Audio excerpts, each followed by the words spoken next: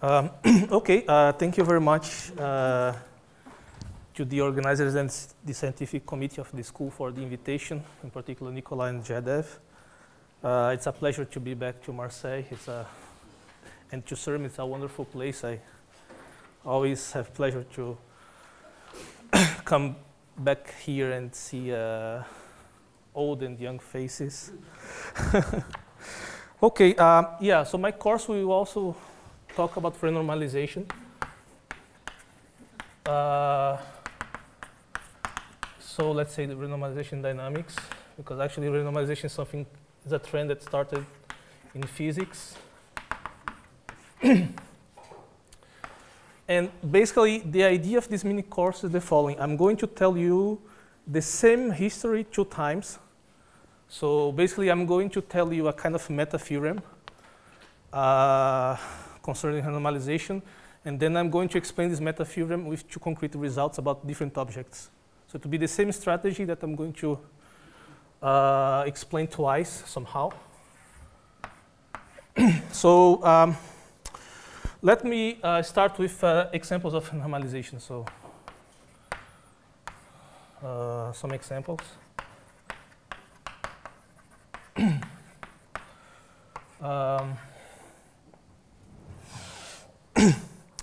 And so what is the basic idea of renormalization somehow? So the basic idea is the following, is that you have a kind of space S. So let me, F, which is a family of systems. So for now, I'll be very vague, and then I'll try little by little to give concrete examples. But it will be a family of dynamical systems, say, rational polygons with some combinatorial data which is fixed, or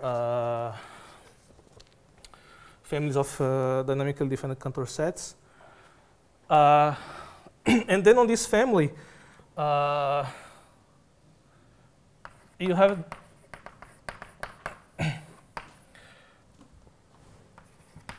a nice kind of zooming in operation.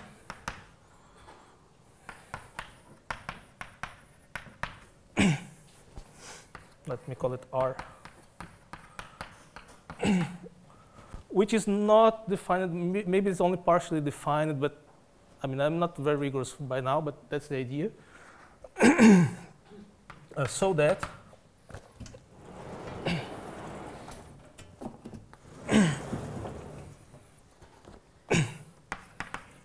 the dynamics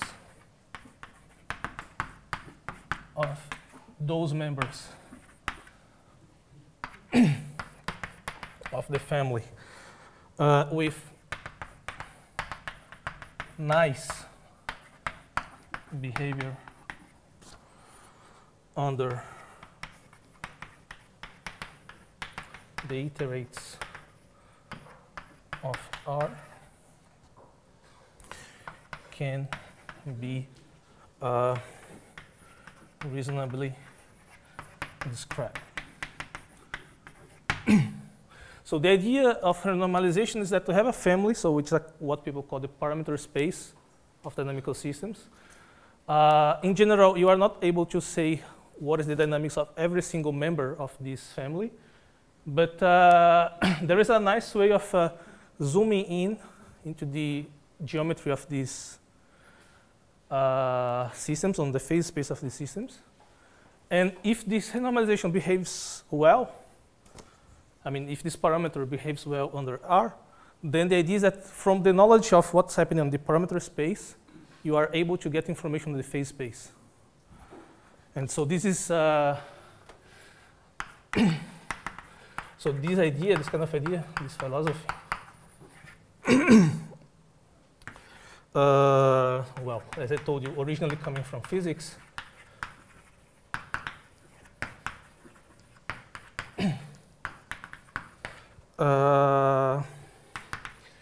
is nicely summarized by a phrase that I mentioned in the abstract of my mini course. It's nicely summarized by the following phrase, which is we are going to see this in this course. So plow in the parameter in the phase space to harvest in the parameter space.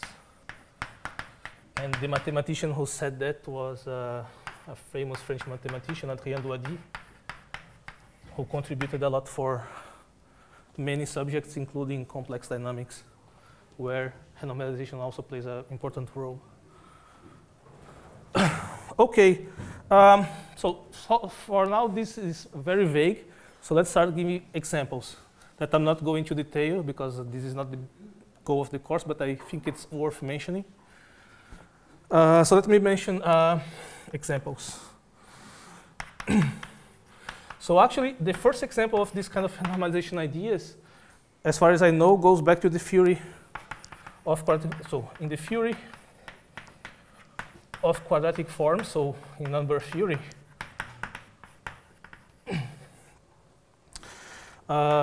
several mathematicians, including many famous names, so including Lagrange, Gauss, and many others. They used the idea that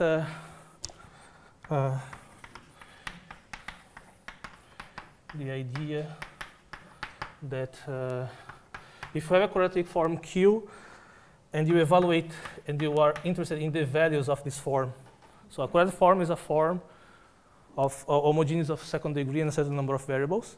And you want to understand the values of this form, like x squared minus 2y squared, on integral points.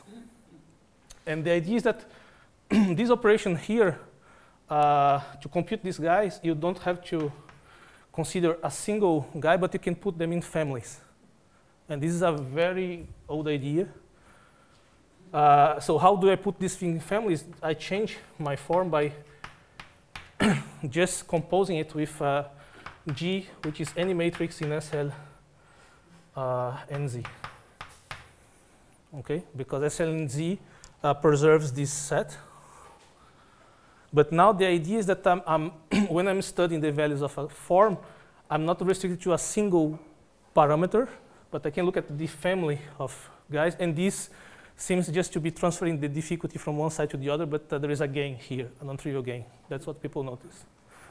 Okay, and if you want, why? Because for some G's you can, so let me just throw keywords, and you can ask me later or look at the reference. But the keywords is that, so that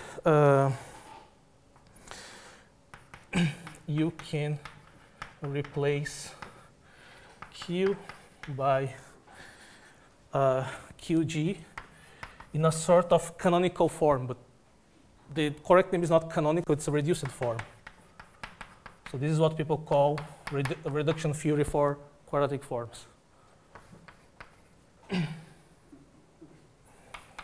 To get information on QZ. And the reference here are probably, there's a classical book by Dixon. And you can also look at the whole body of works around Margulies' proof of Oppenheimer's conjecture. So those are keywords if you want to understand better this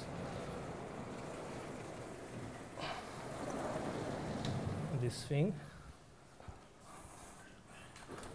No.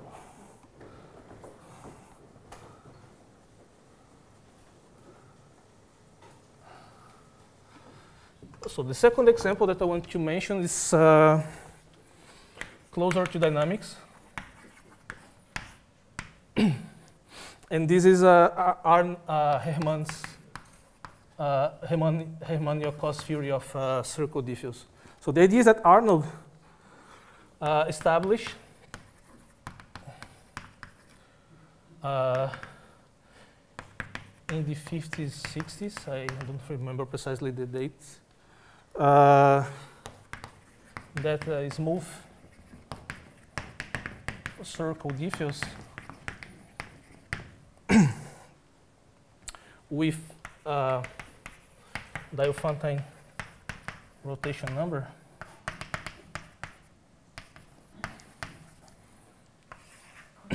so basically rotation number is what you get by taking a point in the circle, iterating the map, and comparing the cyclic order that you get for the points with the cyclic order for a given rotation. And if this number is irrational and Diophantine number, then you can actually linearize this map, provided it's close to the corresponding rotation. Sorry? Not yet. It will come later. This is just some generalities to show how renormalization appears, but yeah, I'll remember that later. But you can think of as a number which is very hard to approach by rationals. So alpha minus p over q is at least constant times a power of q. Okay, so if you are close to the corresponding rotation, so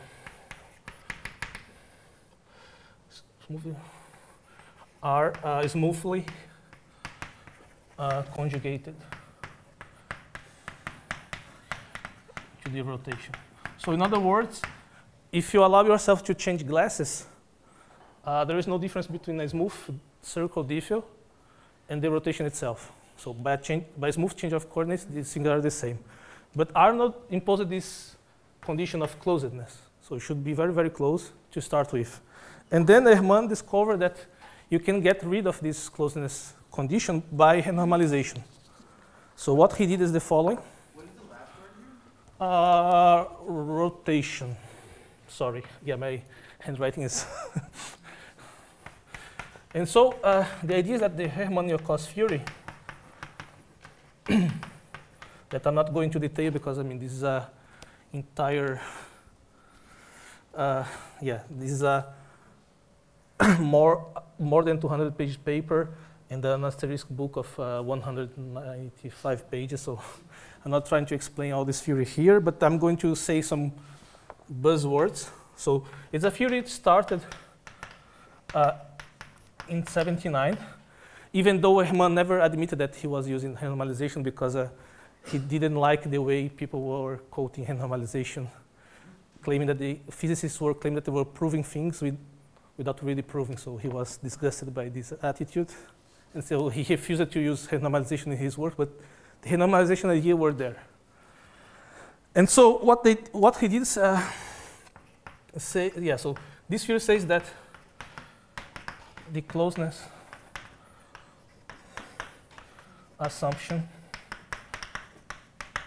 is not necessary. And so what is the idea? The idea is the following.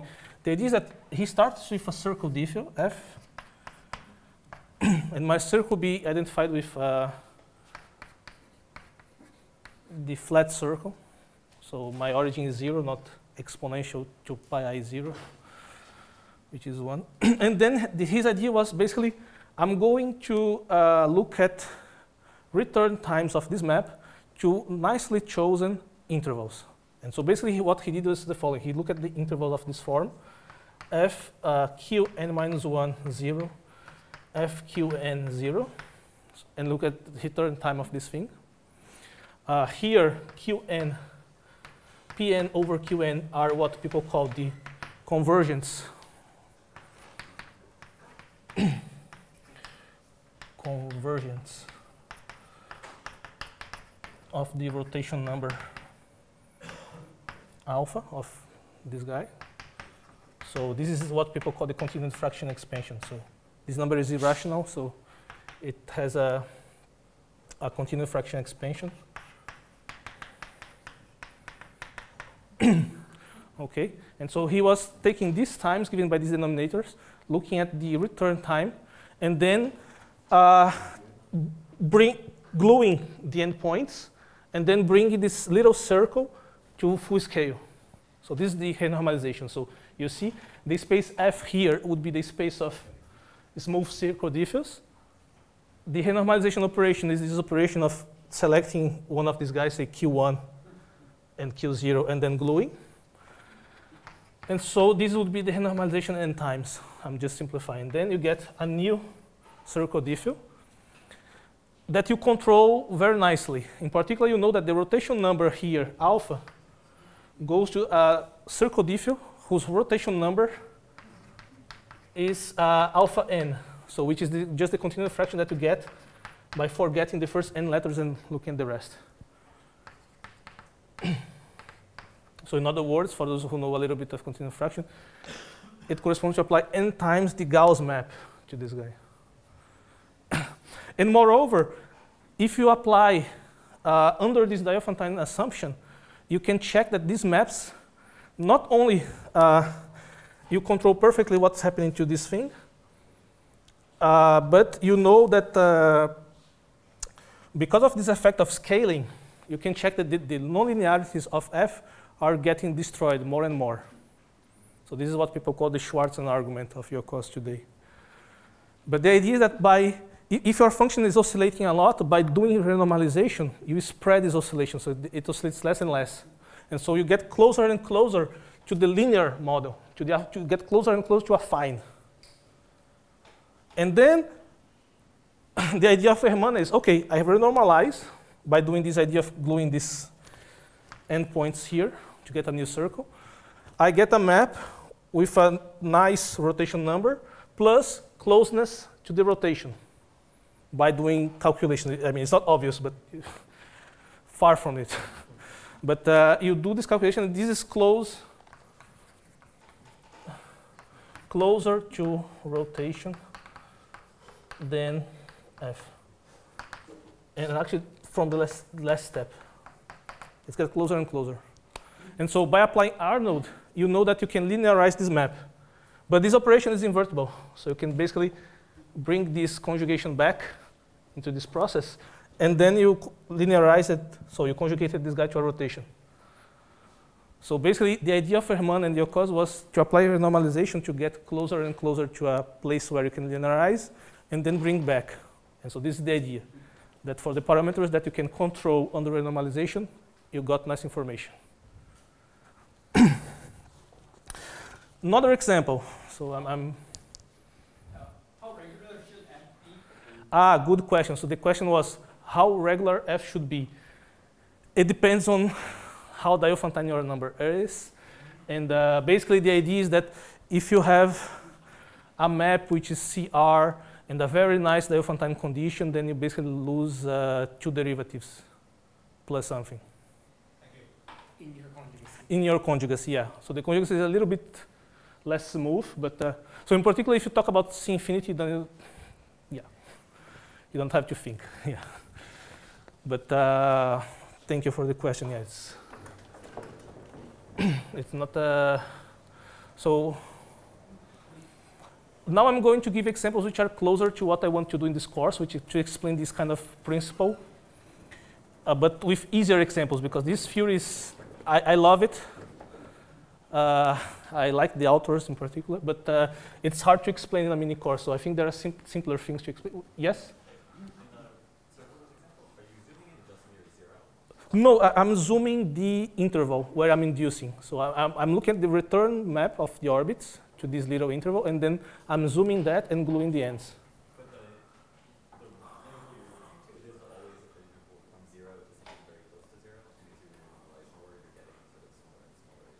Yeah, exactly. So the effect of zooming in is bigger and bigger, and this is why these things converge to affine, because actually the zooming, the affine procedure is stronger than the nonlinearities in the beginning. But to see this, you have to do lots and lots of calculations. Actually, there is what Sullivan called in the initial version of Hermann, the miraculous cancellation, that actually Yoccoz explained was just a computation with the chain rule for the Schwarzen derivative. But anyway, example 3. So this is a very Marseillais example. The Win-3 model.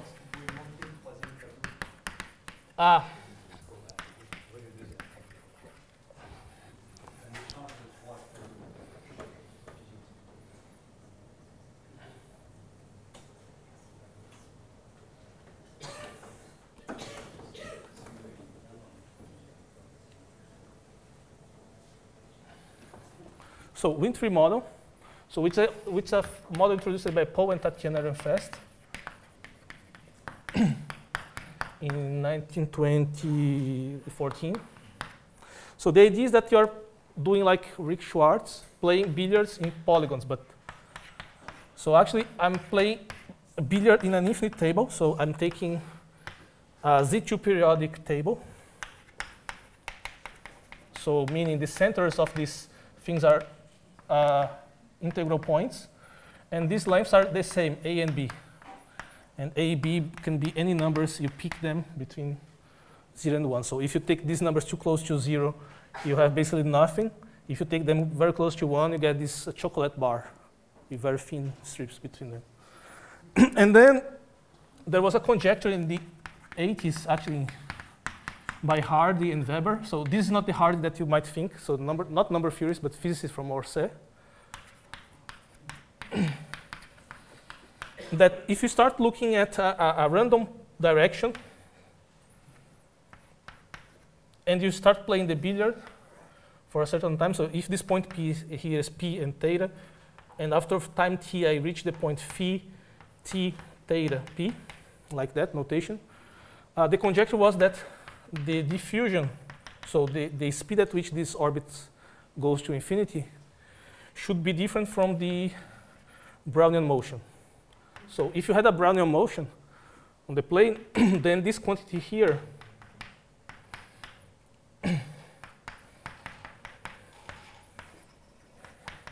should be 1/2.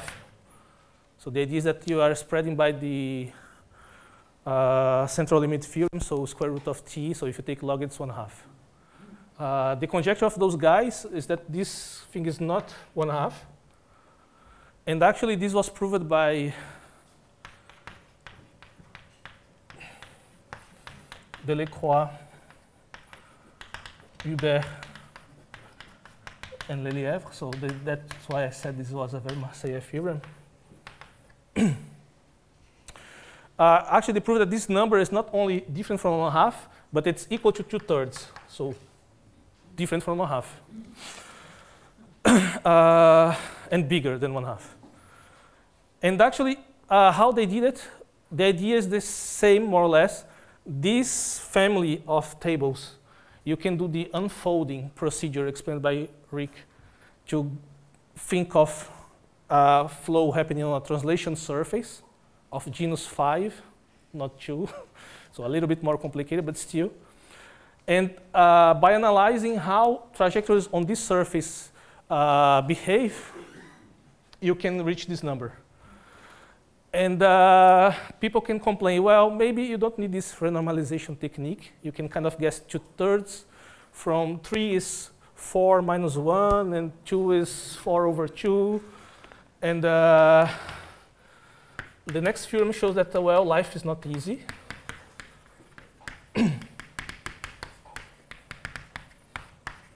And so renormalization on translation surfaces.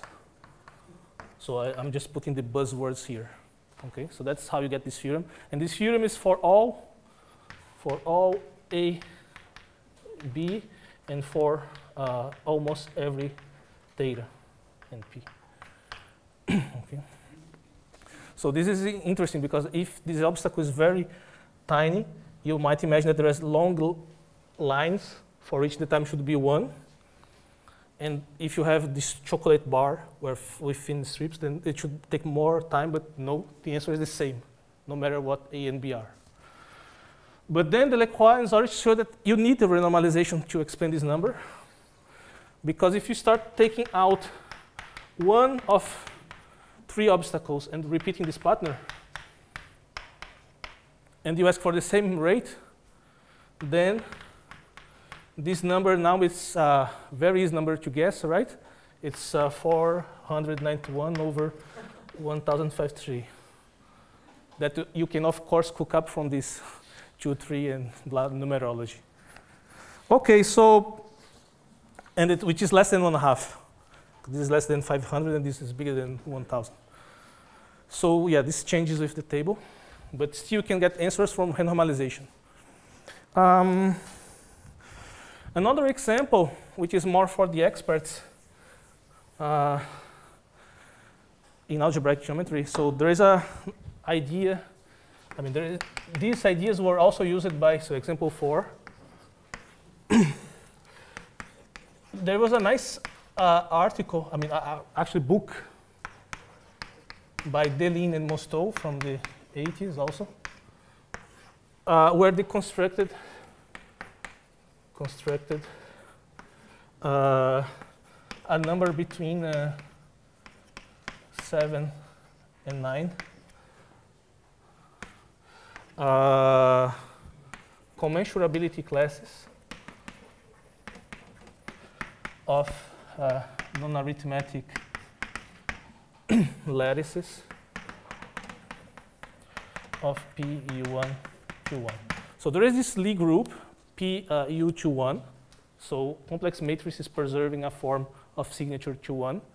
Inside this group, you have what people call lattices, so discrete subgroups with finite covolume. And most of the constructions were kind of coming from number theory, and they were arithmetic. So at the time, people were impressed by the Mostow because they kind of got out of the box by giving many examples, actually 15 examples. But for some of these examples, they knew that they were what people call commensurable. So commensurable means that you take one of them, you conjugate the other, the intersection has finite index in both. So they are basically like commensurable numbers. Commensurable. And one thing, and then how they knew that they, out of these 15, they had something between 7 and 9 examples was because they could distinguish these commensurability classes by 2 invariants. So one invariant was co-compactness, because it's easy to check that compactness is not changing by finite index. The other invariant was what people call the degree of the trace field. Okay, so basically you look at the matrices in this guy, you compute the field generated by the traces over Q, and the degree should match. But they could not decide what was the correct number, 7, 8, or 9. And there is a recent result of Capes and Muller from 2016, if I remember correctly, that says that there are exactly 9 classes. And for this, they needed an extra invariant. And this extra invariant is what people call Lyapunov exponents for a renormalization procedure. So this is the new thing that allows you to distinguish between those guys. And in some sense, the idea that they use here to build the renormalization is close to this world here. So it's inspired by what happens to the moduli space of translation surfaces.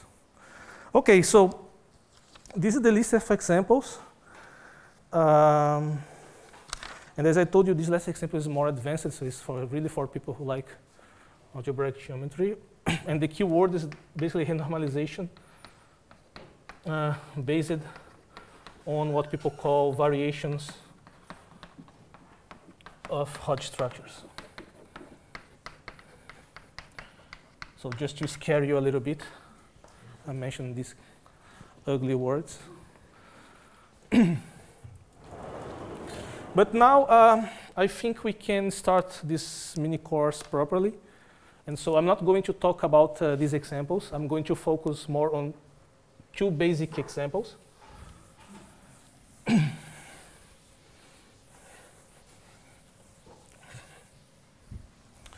So my first example is Keane's conjecture,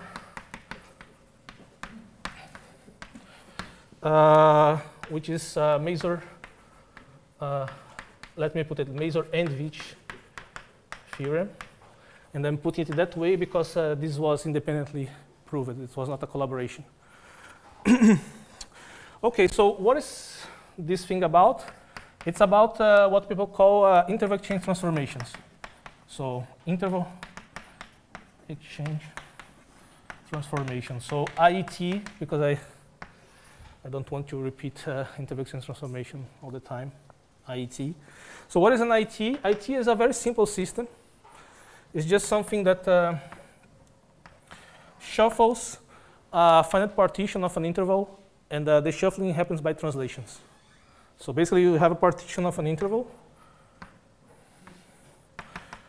and then I'm going to use this opportunity to introduce notation. So I have a partition into 4 intervals. So my intervals are decorated by T for top and A for letters of an alphabet, finite alphabet. And then I'm going to translate these things to get intervals in the bottom. So I bottom A, I bottom B, I bottom C, I bottom D. Okay, so this is the map, this piecewise translation.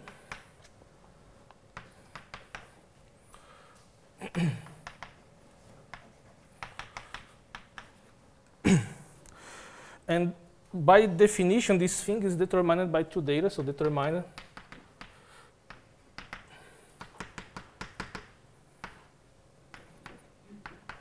by a permutation. So my permutation will follow the tradition of Yoccoz, which is just a pair of bijections to 1, 2, 3, or I mean D. So by this I mean this bijection here says in which order I put my letters on the real line. So this is A is the first, B is the second, etc. And here's the order in the bottom line. The more traditional way to write in this figure would be to pick a bijection from A to itself by taking this, I mean, from 1 to D to itself. But this is not a very good idea if you want to do long calculations with these things, because you are breaking symmetry.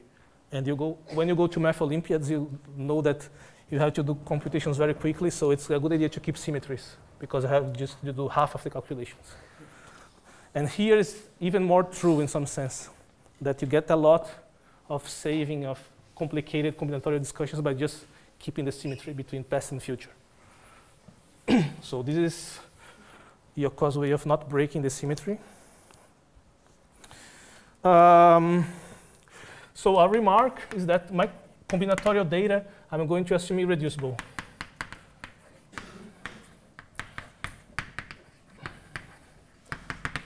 In this mini course. So what it means irreducible is that you can't break it into It's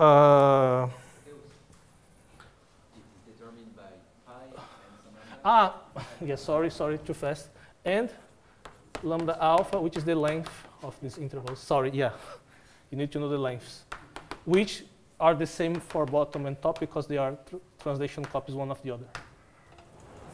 So if you give me the lengths and the combinatorial data, then I know how to recover that picture.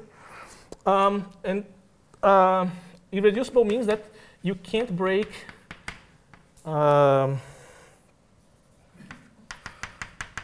this guy into 2 separate interval changes.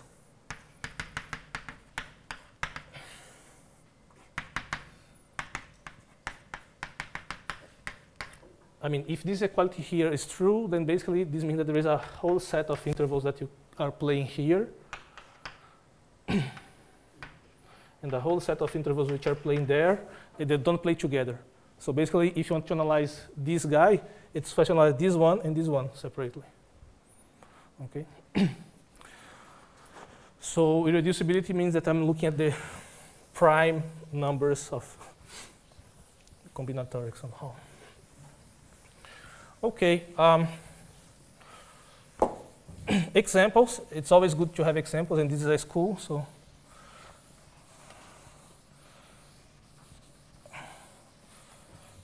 It's always good to have examples. So example. Rick already gave you an example of interval change, which is the rotation by alpha on a circle. Because a rotation by alpha is just, you are just making this guy here advance.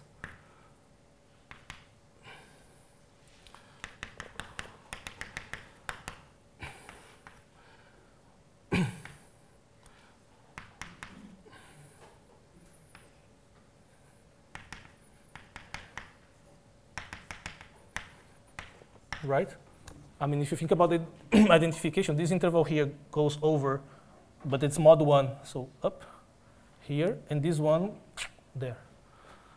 Okay, so if you think in terms of the flat circle, a rotation is really an interval exchange of 2 letters.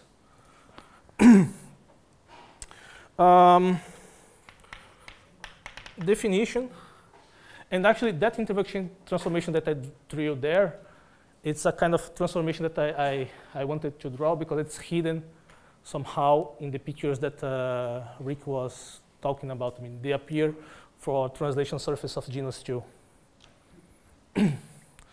If you look at how translation flows intersect well-chosen segments.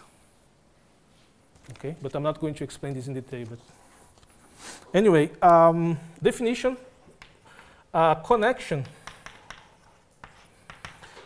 is a natural number n, so that ut, so I'm denoted by ut the singularities of t, so forward singularity, so the discontinuity points of t in that picture, so the boundaries of those intervals. There is a singularity of t inverse, so in other words, discontinuities of boundaries of those intervals on the bottom, so that tmub equals ut. So what is the idea? The idea is that bottom singularities are problematic for defining t inverse, but you can iterate them forward in principle because they fall into the middles of those intervals. So you can iterate them forward. So starting from bottom, I can iterate forward. And if I reach a discontinuity in the future, then I have a connection between those singularities. Yes? Can you write slightly bigger? Yes. Sorry. I'll try. And so this is connection. And so Keane. Yeah, so one example of connection you can see for this case. What happens in this case of a rotation of the circle, what it means for having a connection. Actually, I'm going to answer this question right now because I'm going to talk about Keane, but it's having rationality. What do you mean by star next to This is French, right? Because natural numbers in French start with 0. Of course, I mean, and I'm French, so I mean, I'm Brazilian and French, so yeah, so I vote for this thing. But so in 75, more or less, Keane was interested in these objects, and he proved several things. So in particular, he proved that if the coordinates of the vector lambda of lengths are Q independent, so no rational relation between them, then no connections. And no connections is what you need to get a nice dynamical property which is called minimality. Meaning that every half infinite orbit is dense.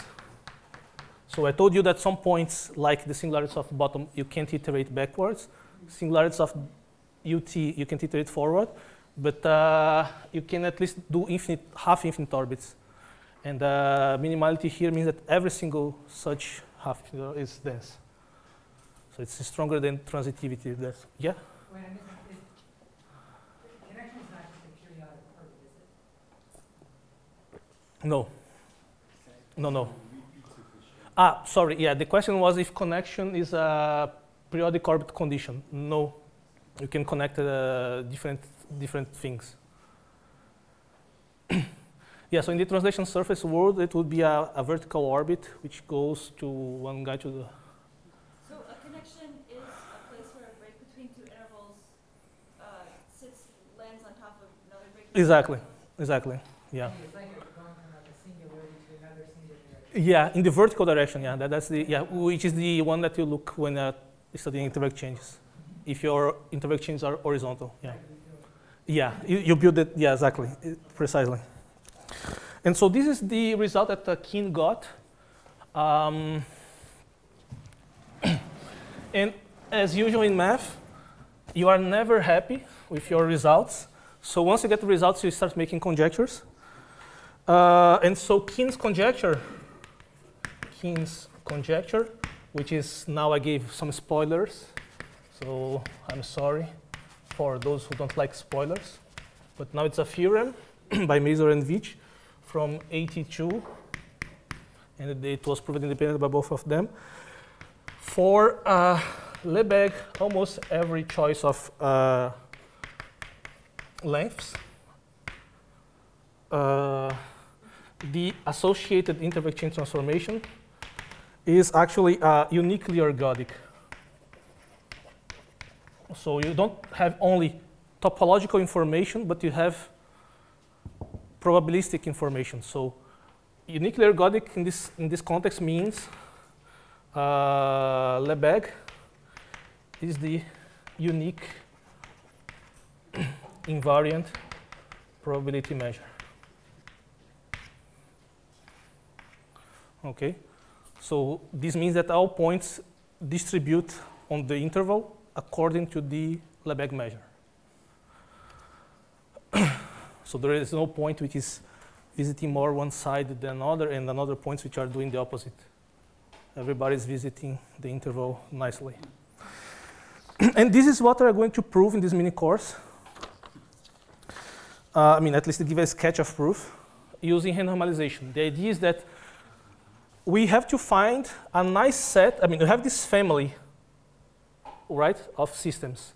And we want to identify those which have a nice property. And we're going to find those parameters by requiring that a certain renormalization is recurrent. And this is what people call Masur criterion. And that's what we are going to see. But the idea is that we are going to locate this set of parameters by identifying it with a set of parameters which are recurrent by renormalization. And it will be relatively easy to get this recurrence because our renormalization scheme will preserve Lebesgue absolutely continuous measure, so basically Lebesgue measure on parameter space, which is finite. And so by Poincaré recurrence, almost every point is recurrent. So that's how we get this thing. I mean, of course, the difficult thing is to show that this renormalization operator preserves a finite absolutely continuous invariant measure. And this is what those two guys, Masur and Veech, worked hard to get. I'm going to explain these things. I'm not going to explain how to get the finiteness of the measure. I'm just to explain how to conclude, but okay. Now, let me show you the next player. The next player of this mini course. I.e., so Lebesgue is the unique. No, after minimal, you meant every half infinity. Every half infinity, so half infinity, sorry. Orbit is dense, yeah. Yeah, I'm very sorry, my handwriting is awful. Now I'm going to explain to you the second object. So now we are going to reboot our memories, forget about interval chain transformations, and talk about contour sets of the real line, so fractal sets. So they have nothing to do with what we said so far. But the idea of this mini course is to show that they have something to do with each other in the spirit, in the sense that both are treatable by renormalization techniques. So 1.3 is stable intersections. Stable intersections of dynamical contour sets. So after Moreira and Yoccoz.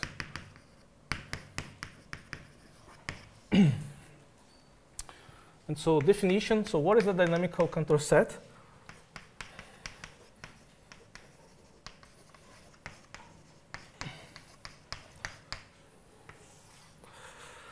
So it's the what people call the maximal invariant set that you get for iterated function system. So let me explain. So these are just buzzwords for something which is very simple to see.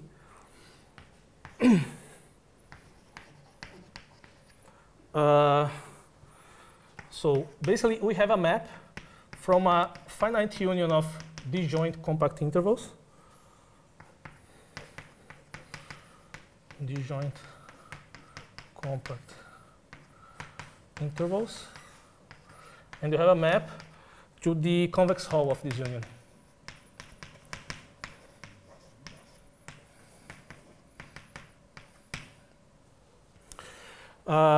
Which is what people call CK expanding. So CK and expanding. Uniformly expanding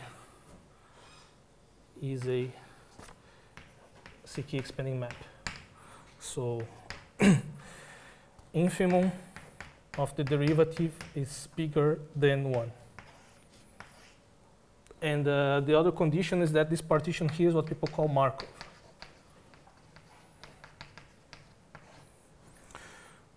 So meaning that not only you are expanding the intervals, but every interval the image touches should be included in this interval. So psi I is the union, is the convex hull of the union of the ij's, so that ij intersects psi I. So if your image touches, it should contain. Okay. And there is also a kind of irreducibility condition, because I don't want to treat systems which don't play together, which is called topologically mixing. In this context, topologically mixing. Meaning that you can build an integer, some natural number, so that psi m I equals I for all I. And this is important. If you've never thought about this condition, it's important that there is a single number that works for all intervals, not just a number for each interval. And as always, examples. Example 1. 0, 1/3, 2/3, 1, 1, tac, tac. So here you have two intervals, I0 and I2. You have a map which is x goes to 3x or 3x minus 2. So this is if you are in the first branch, and this is if you are in the second branch. Okay. So this is your psi. This map respects all rules that I set up. I mean, the image of each interval is the convex hull of the two intervals, so which they touch. And so if you look at the points for which you can iterate this map forever without leaving the domain, this is exactly the Cantor's middle third set. So K in this case is Cantor's middle third set. And why I chose this bizarre notation of I0 and I2, it's because this number you also can think in terms of triadic expansions. And so these are the numbers whose triadic expansion contains only zeros and twos. So in other words, people in real analysis already know about dynamical contour sets. So they already know dynamics. So another example which is more interesting for number theory, and which is also interesting from the fact that it's not linear, is the case of continued fractions.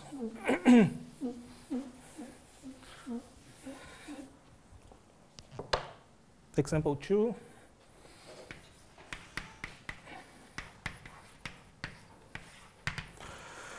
So you can, as usual, denote the continued fraction by brackets, a0 plus 1 over a1 plus 1 over blah, blah. And then you can define maps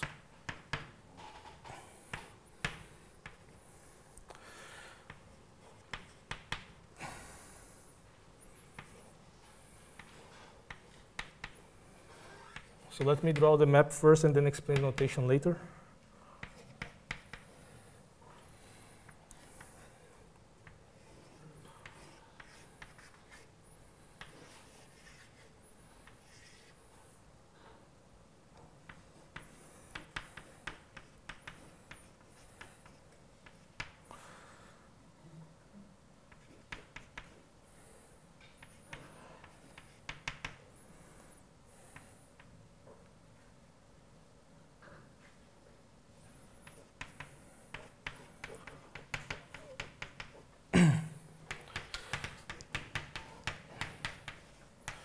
So basically, I'm looking at the restriction of the so-called Gauss map.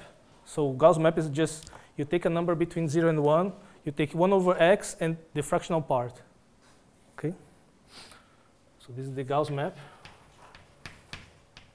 I mean, one of the many Gauss maps, because there is another in differential geometry, at least. And now what I'm doing is the following. I'm looking at continued fractions containing just ones and twos. So this Cantor set here that I'm looking at is what I also call C2, which is just a set of continued fractions containing just ones and twos.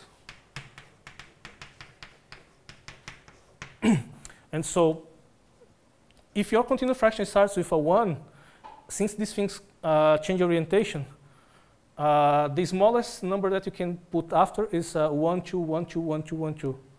Because it's slow in even entries, you should put the smallest, and the odd entries, you should put the bigger to decrease. Because this map is reversing the orientation. So it's 1 over x. And so you can convince yourself that if you write up the continued fractions containing just ones and twos, the smallest one starts with 1 is this one. And this bar means periodic repetition of this string. Similarly, the biggest one that you can put is 2, 1, 2, 1, 2, 1. Because here it's an even entry, so it should be a 2. An odd entry, to increase, you should decrease, and so forth. And similarly here. And if you apply 1 over x, the effect of this thing on continued fractions, you can check, is simply to forget about the first entry. So basically, you forget about the entry, and you start here. 1, 2, 1, 2, 2, 1, 2, 1. And similarly here, you forget the first entry, and you see that the boundaries are exactly these intervals, which are here and there. So this map, restricted to these two intervals, shows that this guy here is dynamically defined. And in this way, you can play this game with many other partners of continued fractions. So you can look at, as an exercise that I'm going to discuss in the problem session, you can think about the Cantor set of continued fractions on ones and twos, which do not contain the partner 1, 2, 1. So you forbid something. So you get a dynamical Cantor set because you get a kind of what people call subshift of finite type. Okay, but this is the example. Now, let me explain what is the main result that I want to reach. And for that, I need to recall the notion of house of dimension. Just to be clear with this definition, you don't allow things like infinitude or collector. Like, so for instance, if you said, I wanted to look at the set K where AIs are, I don't know, prime or something like that. No. This is not. No, this is not dynamical for me, because I really want a uniform hyperbolicity. And so if I allow infinitely many guys, then theory is more complicated, yeah. But at least these things are good enough for approaching your types of sets, because many non-uniformly expanding maps can be approached from inside and from outside by expanding maps. This was noticed, for instance, in dynamics by Katok. I think that you can approach non-uniform hyperbolic sets by horseshoes. So this is Katok horseshoe theorem. But yeah. So now I need to talk about how to measure the sizes of these things. And the notion for me will be the notion of house of dimension. And to define house of dimension, I need to introduce what is the house of measure of a set. And the house of measure is the number that you get by trying to cover very efficiently your set. So you take the infimum over all covers, open covers, say, of diameter at most delta.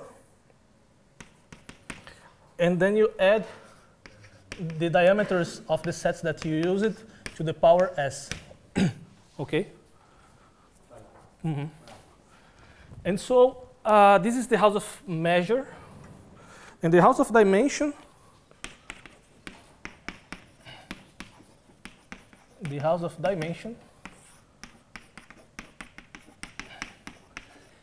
is the transition point for this house of measures. Meaning that, so let me call it HD. House of dimension is the infimum of the number so that the measure is 0, which turns out to be the supremum of the numbers for which the mass is infinity. So this is a kind of, for those people who studied the works of Poincaré, this is a kind of Poincaré series.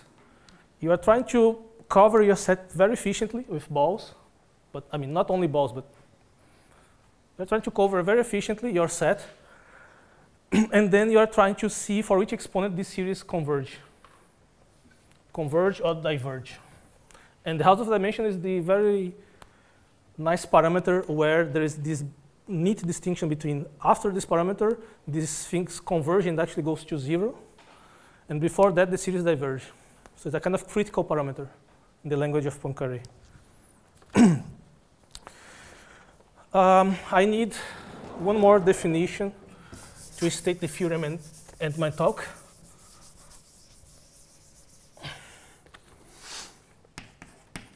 Which is the notion of K and K tilde dynamical Cantor sets.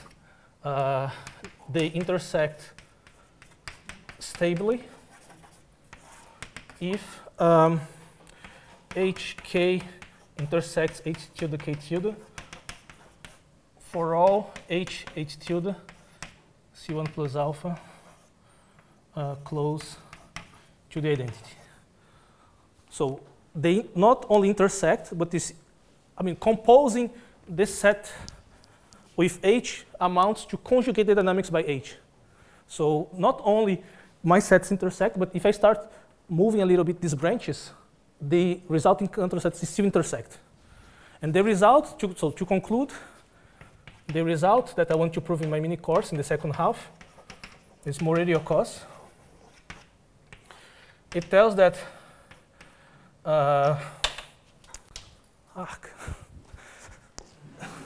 just when I don't have time, this happens. K and K tilde with sum of dimensions bigger than 1 intersect stably for typical choices of K and K tilde. Okay, so it's a kind of almost every in the Masur and Veech theorem. So basically, pairs of Cantor sets with nice dimensions, so which are thick enough, they will intersect stably.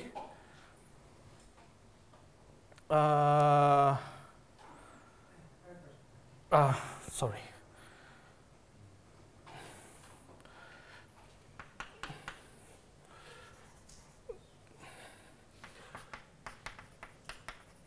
After translation. You need to translate eventually. But if they are in nice position, they will intersect if the house of dimension is big enough. I'm going to explain next time around why this condition is needed. It's not mysterious. It's just because if the other inequality holds, then it's simply false. But I need to say 2 words about house of dimension. But the key idea is that these things are going to intersect for typical choices. And what is this choice of parameters? Well, there is a kind of renormalization operator. And these parameters are those which are recurrent to a compact portion of a moduli space. That's how they got this result. But the moduli space is much more complicated. I'm going to explain later. It's what Sullivan called the limit geometry space. And the renormalization is complicated. Yes? Is this K, are these K's going to be related to the C2, or are they just supposed to be any kind of counter sets? These here are any kinds of counter sets. These are dynamical. So, because I mean, you can cook some up. I mean, you can put a little one that has half dimension 1 inside. I mean, you make up artificial examples. That's property, right? yeah. So that's why I'm talking about typical. Yeah. So this is why. Yeah, it's not for every single guy, but for typical choices. Yeah. After translation, I mean, they need to be in good position, and then they start perturbing. So the convex hull should be what people call linked. I'm going to explain this more in details. I just give this very vague formulation because I don't have time. But next time I'll give a proper formulation and explain why this condition is needed. And but the idea is the same. I mean, even though these objects are different from interval exchanges, the meta proof is the same. The meta proof is you have this family. You define a moduli space of those objects, a family. You define a renormalization. And the good parameters are those which recur to a compact part. And then you have to do something to show that most parameters recur. Here is much more difficult because the renormalization does not preserve measures. You have to appeal to Marston's theorem, Marston's projection theorem. But yeah, I think that's it. Thank you.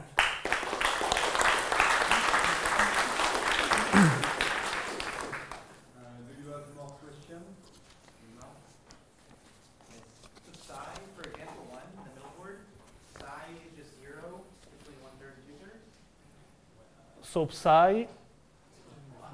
Example 1 on the second diagonal. This one?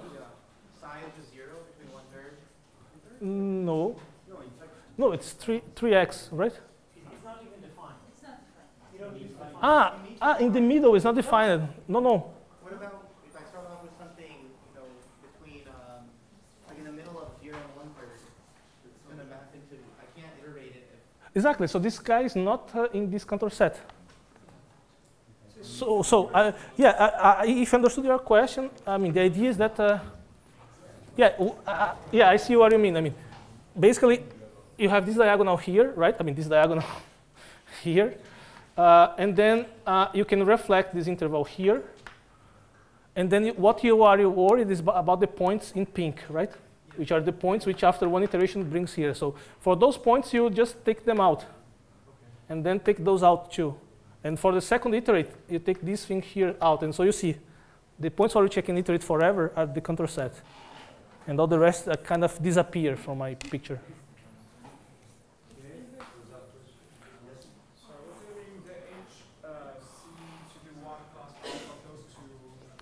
Oh, this means that, sorry, yeah. So what it means to be C1 plus alpha close, this means that actually the maps are C0 close, so I mean hx minus x is close to 0, so we are close to identity. And then the derivatives are close to 0, and the alpha norm is also close to 0. So if you don't like C holder topologies, you can think that these guys are C2 close. So C2 close means that the maps are close, the first derivatives are close, and the second derivatives are close. Can you explain the second condition of this Markov thing? Yeah, Markov means that actually every time, so if you have an abstract map, so let me draw with more branches and like that, I mean,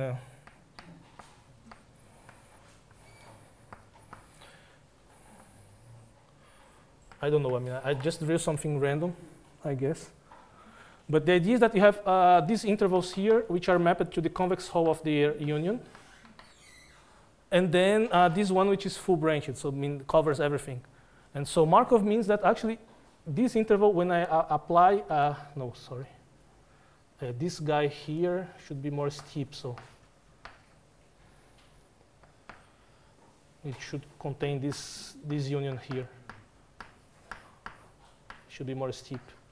Yeah, my hand drawings are bad, but the idea is that each interval, when you apply the expanding map, it should be the convex hull of every guy that it meets. Okay. If you cross a little bit, you need to cross fully because then you're. Yeah. Otherwise, your past would tell you something too much about your future. Yeah, exactly. So what I'm forbidding by this condition is the following situation: that I iterate one interval, one of these little intervals here, and it meets ij like that. There's a little bit which is out. This is forbidden. This is what Markov is forbidding. I mean, if you intersect, you should really contain.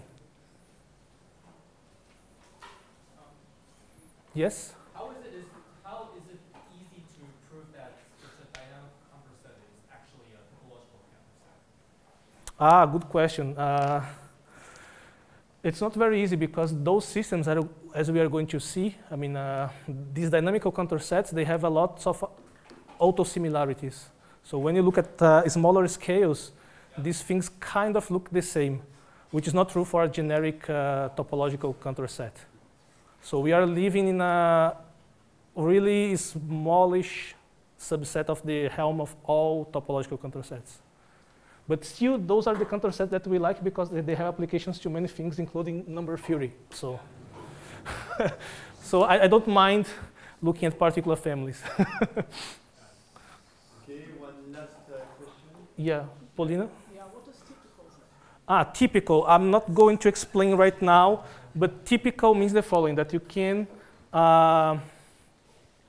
perturb the branches arbitrarily in this infinite topology. So we can make arbitrarily small perturbations in this infinite topology to make those guys intersect. But it's more than that. I mean, what actually they prove is the following, that if you look at parameter families, parameterizing the movements of the branches, if you take many, many parameters, then for Lebesgue, almost every parameter, these things intersect. So it's much more than just open and dense in this set of branches. It's really prevalent. That's the correct word that Milner likes. But They don't stay within a finite number of branches. That there is no.